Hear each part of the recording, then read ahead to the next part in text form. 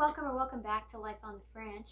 Today we are going to be doing a book haul or a book haul review. So as you may have seen, I was recently in Boston with my mom. While we were there, we went ahead and checked out some of the sites. So this is a bookshop that is outdoors. It's called Brattle Book Shop, and it's a resale bookshop. Um, it's very cool. Every book that I'm about to show you, I got either for $5, for $3, or for $1. I am obsessed with books. My dream eventually, one of my many dreams, is to have a library, and so, or like an office with a lot of books, being realistic, but regardless, anything can be a library if you have enough imagination. So anyhow, I could not help myself and I just started picking up books. But I'm super excited to show them off to you. So let's get started. Oh, that's heavy. Okay, so I'm gonna start with this one. This was actually a gift from my Aunt Chandra, who was also there. She saw it and she was like, "You appreciate books, I'm getting this for you." And I was like, "Oh, thanks." But it's Pinocchio. But it's not just, a book of plain old Pinocchio. It's, let's see, what year is this even? Does it say? I don't know. But anyhow, so if you open it up, there's beautiful illustrations. And it is interactive, so if you can see, the guy moves. Then it's also three-dimensional. How stunning is that? Just unbelievably impressive. For the level of, for the age of this book, that this is in this good of condition. It's look at that. That's so cool. And I just can't wait to eventually, when I have kids, show them this book. And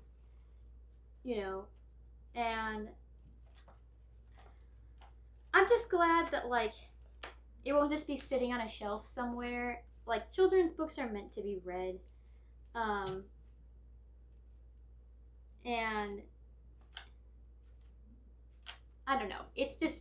I'm just excited that it will have another life of being thoroughly enjoyed by kids. And it's got the, oh, here's another good 3D example. Are you kidding me? I just love it. I love pop-up books.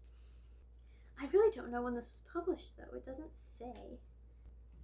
I don't know. I'm gonna have to look into it, but very cool nonetheless. So that's the children's book I got. And speaking of kids, so some of you may know I am an urban ed minor and I'm getting my master's in education. So education is something that's fascinating to me. So I was super excited to see a book called The Girls' School. And here's the reviews. A really sensible, practical, yet witty and well-written account of what the school is like, which bypasses all the sludge of old boy reminiscences or coffee table photographs and treats it in the spirit of modern methods of investigation. From the Sunday Times. This book appears at a time when the place of the traditional public schools in the total system of secondary education is very much in the forefront of public discussion. In it, the remarkable history of Winchester is examined from 1822 to 1950 from the point of view of the social origins of the Winchester boys and their subsequent careers.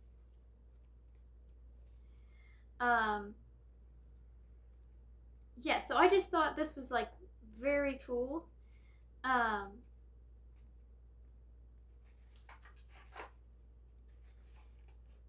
so this is from 1967. And it goes through like it's nonfiction, and it will talk about like girls' schools. I don't know. It's just cool. It's very cool, and I'm very excited about it. Building on that theme, so I also bought this book, which is The Public Schools from Within, Essays by Schoolmasters. I don't know if you can see that, but it's only written on the side. Nothing on the front or back, which I actually kind of love. This book is from 1906. You can see here. I can't even believe that. To have something that is from the time period. And you knew it was old when it says essays by schoolmasters instead of like teachers or professors. Because schoolmasters predate those terms. It's about, I believe, yeah, English, like schools in England. Regardless, it gives a lot of insight to how education was thought of, and it'll be super interesting to compare it to the histories I've read about American education from this time period. So I'm looking forward to doing that. I know, you're like, oh my god, she's so nerdy. I know. Okay. But I did not just buy books about school.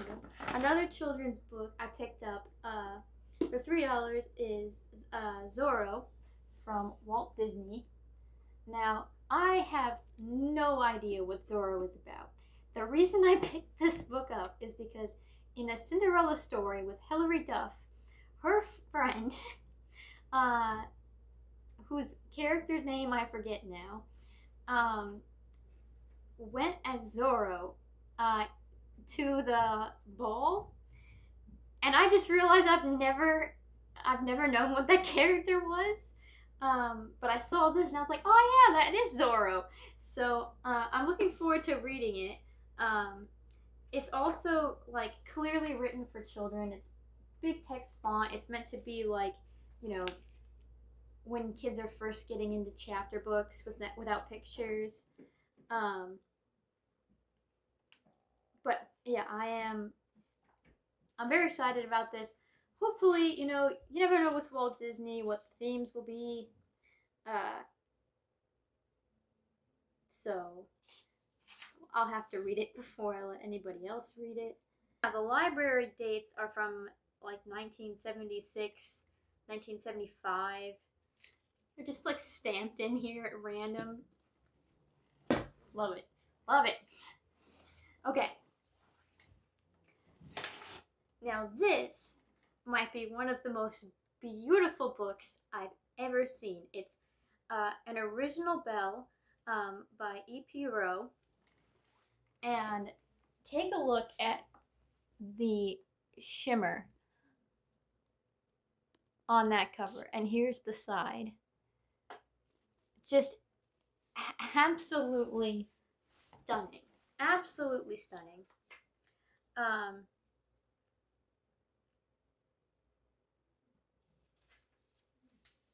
Copyright 1885.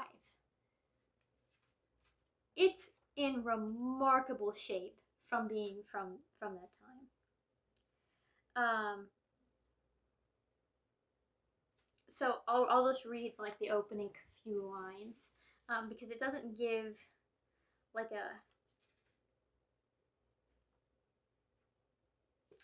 really a plot summary, which is kind of interesting. I don't know why. It gives it has a preface and then a contents. So like chapter 1 is a rude awakening, then a new acquaintance, a new friend, women's chief right, be hopeful that I may hope, a scheme of life, surprises, charmed by a critic, a girl's light hand, Willard Murin, an oath and a glance, a vow, a siege begun. So many chapters. There's like so many friggin' chapters. They have to be short. Yeah, they are. They're very, very short chapters. So here's an opening line from the preface. No race of men, scarcely an individual, is so devoid of intelligence as to not recognize power. Few gifts are more courted. Power is almost as varied as character, and the kind of power most desired or appreciated is a good measure of character. The preeminence furnished by thew and muscle is most generally recognized, but as men reach levels above the animal, other qualities take the lead. It is seen that the immaterial spirit wins the greater triumphs, that the brainless giant compared with the dwarf of trained intelligence can accomplish little. The scale runs on into the moral qualities, until at last humanity has given its sanction to the divine words, "Whoever will be chief among you, let him be your servant." The few who have successfully grasped the lever of which Archimedes dreamed are those who have attained the highest power to serve the world. Among the myriad phases of power, perhaps that of a gifted and beautiful woman is the most subtle and hard to define. It is not the result of mere beauty, although that may be an important element, and if wit, intelligence, learning, accomplishments, and goodness are added, all combined cannot wholly explain the power that some women possess. Deeper, perhaps more potent than all else, is an individuality which distinguishes one woman from all others, and imparts her own peculiar fascination. Of course, such words do not apply to those who are content to be commonplace themselves, and who are satisfied with the ordinary homage of ordinary minds, or the conventional attention of men who are incited to nothing better. One of the purposes of this story is to illustrate the power of a young girl, not so beautiful nor so good as many of her sisters. She was rather commonplace at first, but circumstances led her to endeavor to be true to her own nature and conscience, and to adopt a simple scheme of life. She achieved no marvelous success, nothing beyond the ability and multitudes like herself.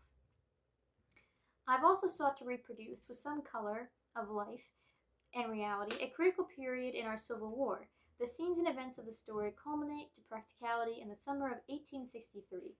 The novel was not written for the sake of scenes or events. They are employed merely to illustrate character at the time and to indicate its development.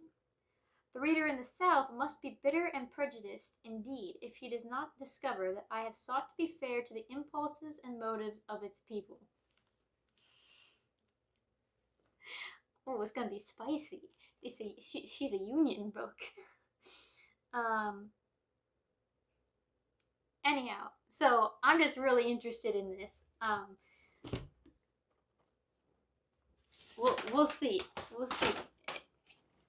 If it's like it's gonna be a while till I can have the time to read it, but I'll give a review if it's worth hearing about. Now this book, okay, so this is the portrait of Mr. W.H. And it comes in this little sleeve, like that, and then it's by Oscar Wilde, and it's like so tiny. Oh god, and it's in Roman numerals again. Why?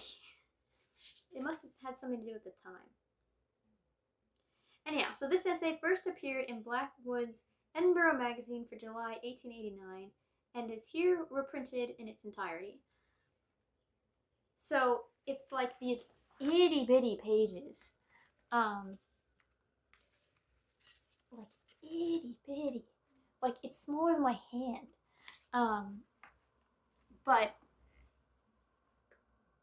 anyhow, that's just I just love how unique that is. And it's a classic, so this next book, Tales from Hans Christian Andersen, who may sound familiar to you because fairy tales.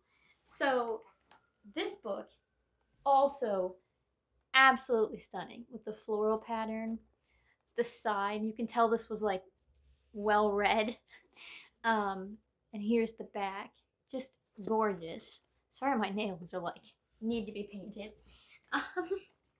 But anyhow, so this book was copyrighted in 1897.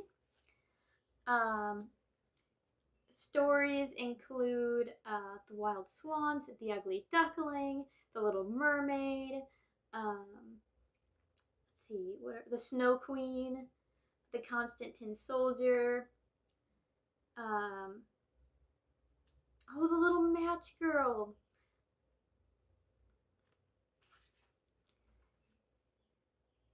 Just very cool. And it'll be interesting to see like what, because obviously so many of these stories have been adapted by like Disney or other major companies. It'll be interesting to read the ones that weren't and to see why they weren't or if they should be. So I'm very interested in this one. But again, it's like cool for me, like cool to like be able to read with my kids someday. Just like a neat book. Now, this book is called The City of Dreadful Night, which is actually the name of one of the poems in the book. This is the cover. Again, it's got that cool silver to it. Just very pretty all around. And the pages, I think, are intentionally battered. I know that sounds kind of weird, but like on the sides, I don't know if any of you have read The Tale of Despereaux, but the pages on that book are purposefully like worn on the sides. And I say that because if you compare it to this book, even though clearly it's well worn, this one has more tattered pages. And I don't think it's as old, but we can check. So this is 1899. So it's about the same amount of the same age as this book, but it's poems. I just can't imagine it's being reread as much as fairy tales. But anyhow, it's a selection from the poetical works of James Thomson, and again, it's like I said, so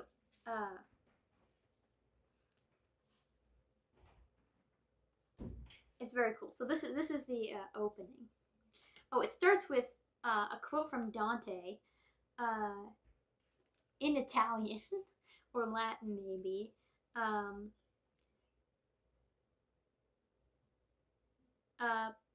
Permissiva nella siete dolente. Don't know what it means. Not translated, because everyone knows what that means.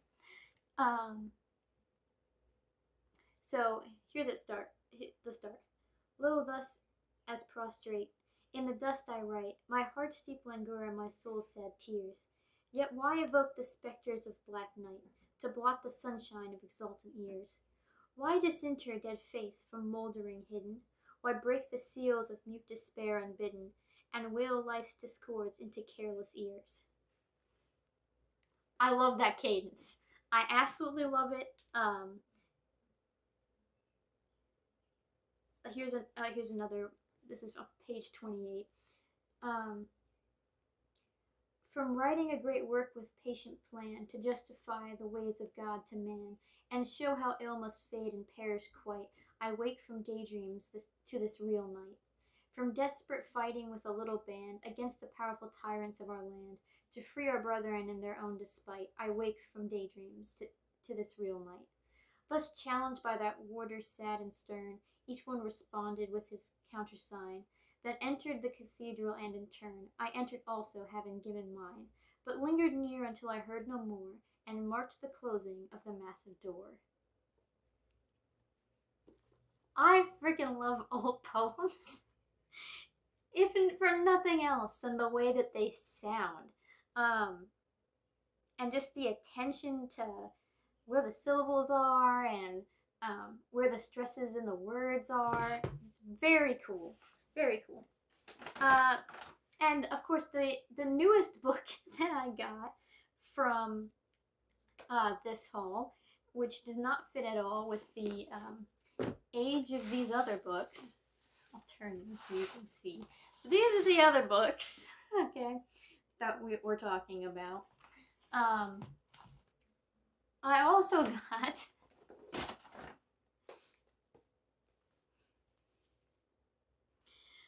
Stephen Colbert. I am America, and so can you. I remember when this book came out, like when the Colbert Report was still running. It was one of my favorite shows. Not as huge a fan of him on The Late Show, but was a huge fan of the Colbert Report and the Daily Show of that era. So I'm looking forward to reading this and just taking a peek back in time to like old politics. Because 2016, everything just changed. But speaking of politics and politicians, I also have purchased The True Story of Benjamin Franklin, which I'm super excited about. So Penn, where I go to school, was founded by Benjamin Franklin, and so obviously, like, it's kind of a big deal on our campus. But also, he's since become like one of my mom's heroes, because he has a lot of like funny little quotes about like God is real because beer exists. It's like very just funny.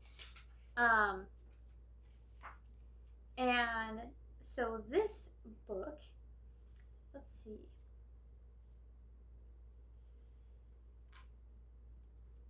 was published in 1898. So it's going to be really interesting to see like what about Benjamin Franklin they felt was important for us to know.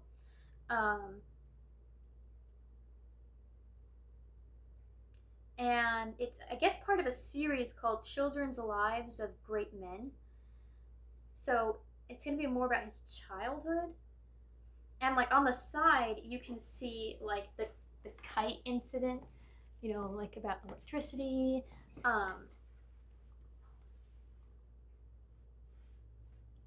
It's just very cool. It's also written like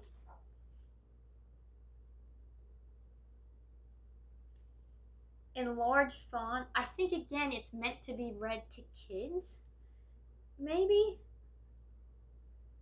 But it's funny because like obviously Benjamin Franklin spent a great amount of time in Boston. So some of them is like Faneuil Hall, Boston, which is like I just was there. And then some of it, obviously a lot of it takes place in Philadelphia. So it talks about the Liberty Bell, which Franklin set a ringing, or Franklin signs the Declaration, also Philly, Independence Hall, Philadelphia. Just very cool, like to be on the East Coast. I'm from the Midwest, so being on the East Coast and now being to many of these places, it's just cool that I will have a visual of what it was like because so many of those buildings are still around.